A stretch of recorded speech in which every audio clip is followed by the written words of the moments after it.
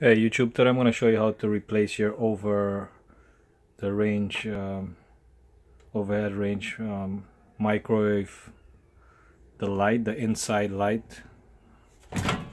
That's this one here, right there.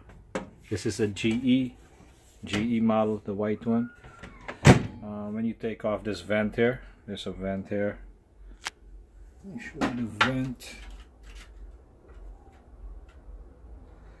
This is the vent right here. This is the vent. There's two screws on the top to open it. Just take those out and push this back like this way. It's like this, and you push it back this way to take this out. And inside here on the display there's a screw here. Right here, you take the screw out and you lift this up. Make sure your microwave is disconnected. That's the light there, and there's the switch, the plug. The plug is right next to it. You just disconnect that and twist this to take out